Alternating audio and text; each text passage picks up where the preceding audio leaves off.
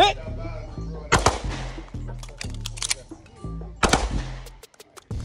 Hey, hit!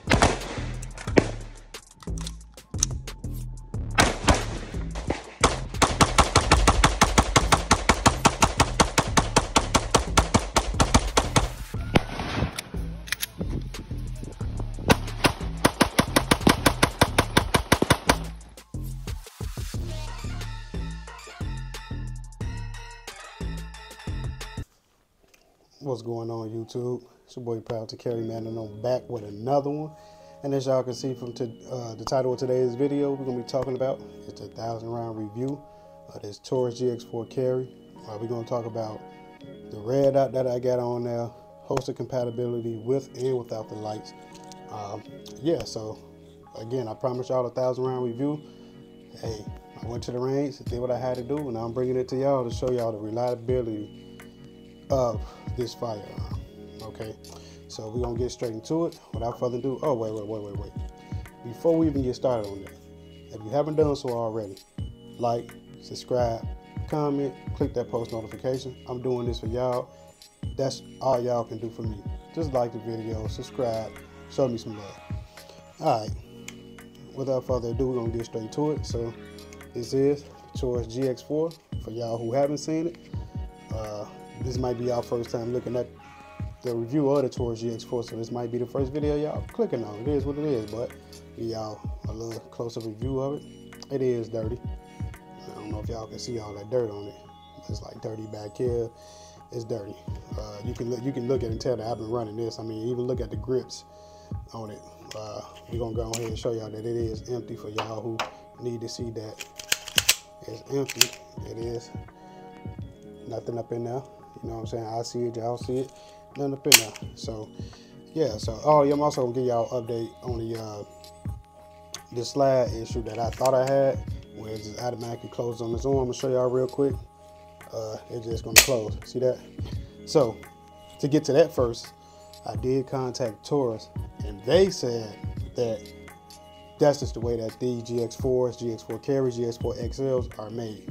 I saw plenty of videos where some people slides stay locked back on without a magazine in there. See, with an empty mag or with a loaded mag, it stays open until you drop the slide release with your hand, or unless you rack it back, right? But the moment you drop it, it closes. So they say that it is a safety feature. Never saw that before on any other firearm. I get it.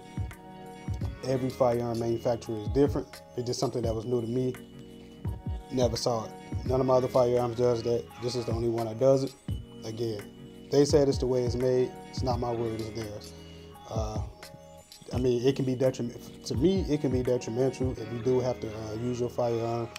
And you never know, you might have to do a mag reload. You know, this mag, I mean, it all comes in a training. I mean, the slide closes on, you got to do a reload, you got to rack it again, you know, whatever. There's just like milliseconds of extra step you have to do. Me personally, I like for my slide to stay open. I insert another mag and I rack it back, get ready, or I just drop it with my thumb. That's just me. But again, they said that's a safety feature. It is what it is. And before somebody say it in the comments, I know somebody gonna say it anyways. Oh, if you got to reload, I mean, you're not accurate, you miss your steps. You never know. We live in the 2023, all right? You never know what you're running into. Criminals, they run in packs. We all know that. You know what I'm saying? And everybody don't drop off 1 or 2, 3 rounds, you know. So shot placement, all that stuff, I get that, but people be hyped up off drugs and all different kind of stuff. So you can't even say shot placement, all that stuff. We're living in a whole different day and age now. So yeah, drugs done got stronger, and criminals got more bolder, and they running in packs. So you want to make sure yourself is prepared and as trained, and make sure you have the most adequate equipment with you to make sure you make it home should you have to encounter such situation, which we all hope we never have to do that. So yeah, but anyways, let's get straight. Must me rambling on. Let's get straight to it. So yeah, like this thing has been nothing but reliable.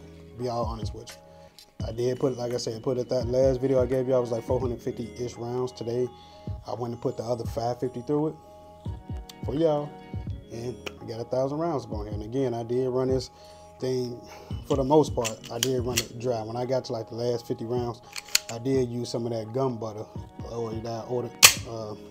I did put some of that on there, and you know, I don't know why, I just felt like doing it. But I mean, it wasn't nothing wrong with the fire. I mean, it was still running, so yeah, I still gave y'all guys a round view of it. Again, just reliable, man. It ran dirty for all that time. I didn't clean it out the box. I am gonna clean it after this video. I'm definitely gonna give it a good cleaning. Break it down here off the camera and just show y'all how dirty it is. You know, I don't know if y'all can see, but it's filthy. My hands getting dirty just by touching this thing, man. If y'all can see it, but it is filthy. I don't know if y'all can see that or not, but this thing, I mean, it's dirty. But it has ran, so yes, I do deem it reliable, and I do deem it reliable for concealed carry. And I am going to add this to my carry rotation. It is what it is, you know.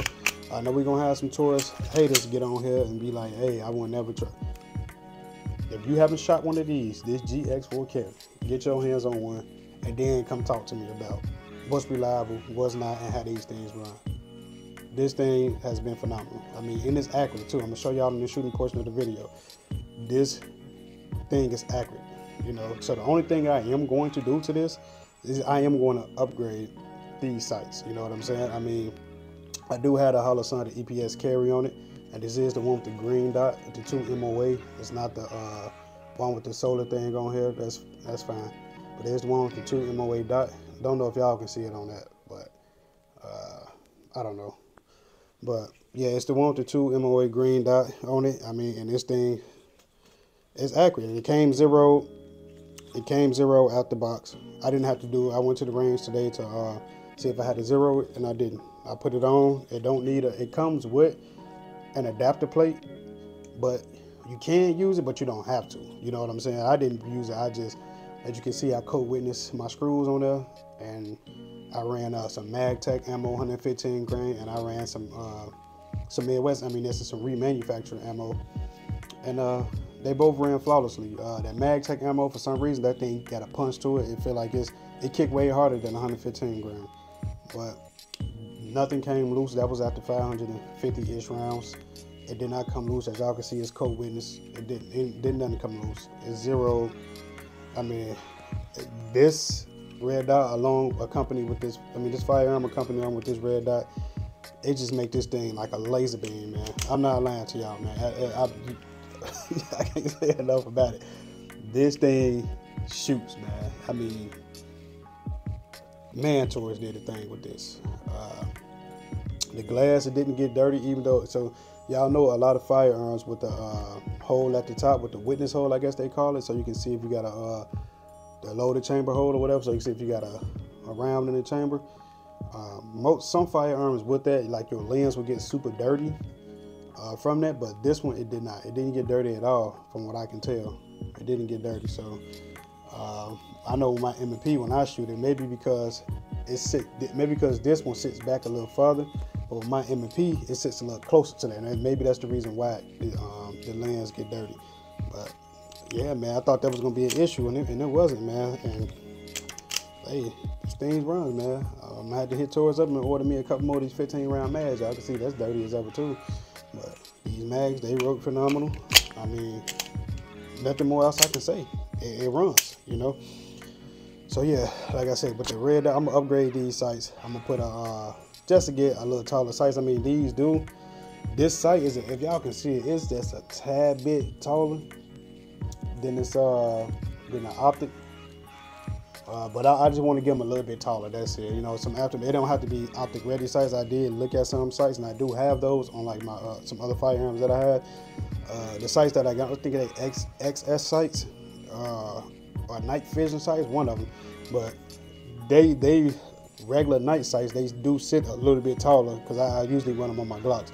So they do sit a little bit taller than a regular Glock sights, and these are, of course, Glock style sights.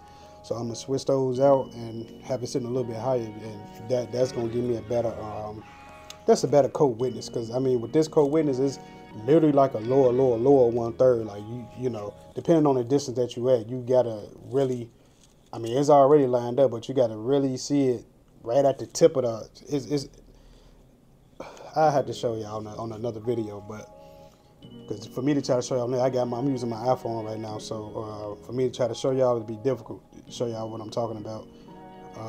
But you have to literally have the dot, like when you line the sights up with it, you have to literally have the dot, like barely, you can barely see the dot type, like you know, but it's spot on. And, you know, like I said, all it varies on the distance that you're shooting at. But other than that, yeah, this thing is phenomenal.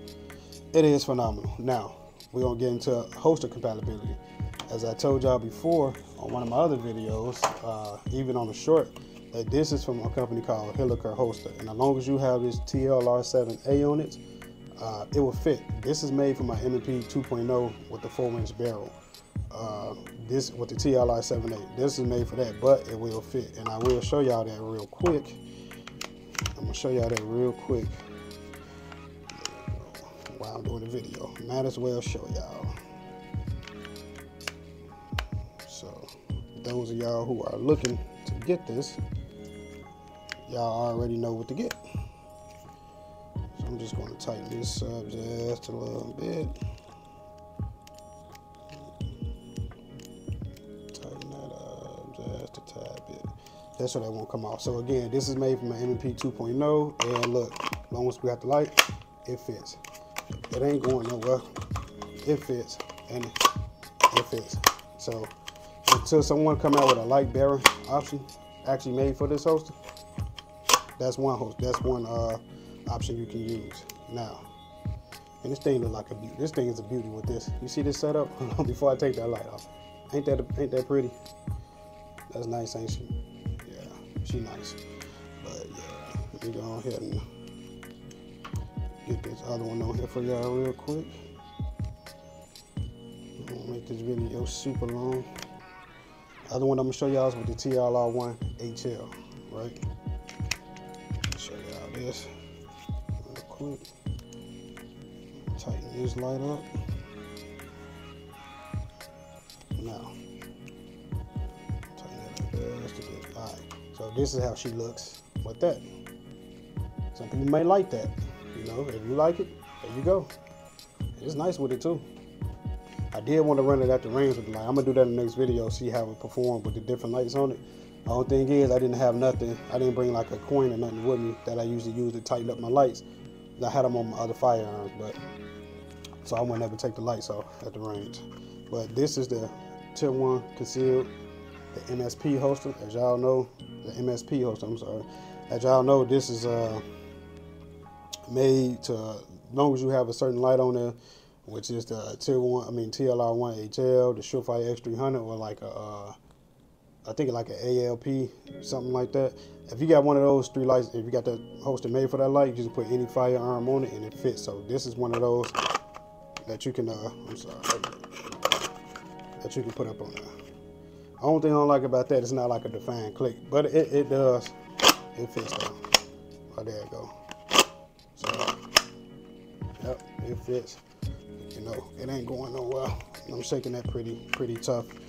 So yeah, it ain't going nowhere. But nonetheless, you can run it like that if you want. And you always got the spare mag caddy. All you gotta do is take that mag out, put it there, and now you can run sidecar style with an extra mag in that. Set it up real style, and it also fits the Surefire too. This can run the Surefire. I just didn't bring it because I don't have a holster for it. So, but if y'all look at one of my shorts that I made the other day, you will see it with all three different lights on there. Now, what I do have here is the holster option here from Muddy River Tactical. Shout out to Muddy River Tactical. I went on their website. I saw them do a review on the TAURUS GX4 CARRY, and I went on their website and I didn't see a holster option. So I emailed them, asked them, like, hey, do you know if you guys are gonna release a holster option with the TLR7A specifically, the light bearing option? You know, I didn't see anything on you guys' website. And I believe his name is Kevin. Shout out to Kevin if you see this video. Shout out to you, man. He responded to me. I actually reached out like on a Sunday night, like after business hour, and he responded to me within like 5 minutes. Wasn't expecting that at all. Most companies don't get back with you until the next day, 48 hours, 72 hours, within a week. But he responded back to me right away. He told me that he don't have it yet. It's in the coming months, and that he do have the option for the holster for the TAURUS GX4 CARRY without the light.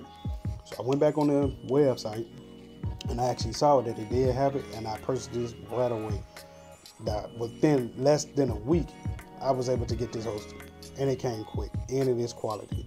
So again, this is, look at that define clip. This thing snug like a bug, or whatever they want to say. It definitely ain't going nowhere, man. I mean, this thing is nice, man. It runs, I mean, super concealable, super slim, as y'all can see. Super slim. I mean, it's quality. So if y'all go on their website, man, show them some love. I don't get no kickback for none of this stuff. I'm just showing, giving respect when it's due. And yeah, man, this thing. So this is how I'm gonna be running it. Actually, since this is made for this, until Muddy River Tactical or someone else come out with a holster option that's light bearing, that it can accept any one of these lights that I showed y'all. But yeah, other than that, man, you can, I don't know what these holes are for, but I'm assuming they for something. If you want to adjust it, put like a single clip on there or something like that, you can use that. But I like using the discrete carry concepts, DCC monoblock clips. I like using those, as I told y'all in other videos. I really like those a lot. And yeah, man, other than that, nothing else pretty much to say about it besides, hey man, if you in the market, or if you're interested about thinking about getting one, I say go get it, put rounds through it, get familiar with it, get used to it, and I guarantee you're gonna love it, man. I mean, it's a winner. You can't beat it. It's a budget firearm, or affordable firearm, as I would say. 2 15-round magazines. It'll get you through the storm if the storm ever comes. That's all I can tell you. Yeah, so without further ado, I'm gonna go ahead and end this talking portion of the video, and I'm going to get to the shooting portion. Then after that, of course, the video gonna end like my last ones usually do. Again, like, subscribe, comment, stay safe, y'all stay proud to carry. See y'all in the next one.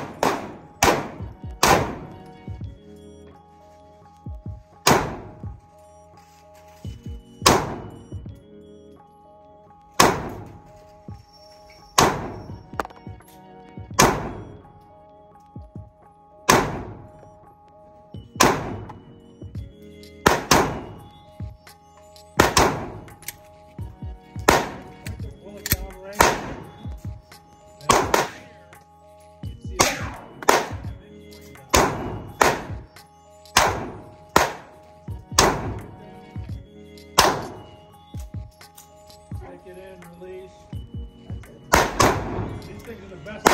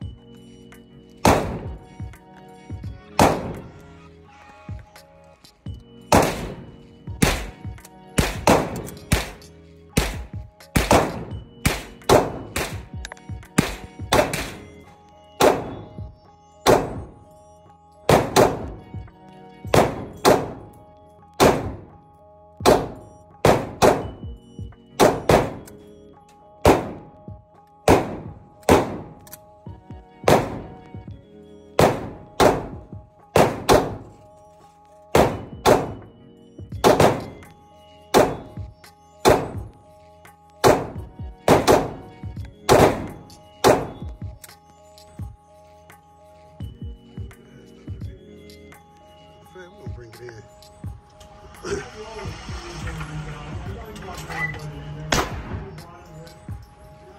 Y'all tell me what y'all think.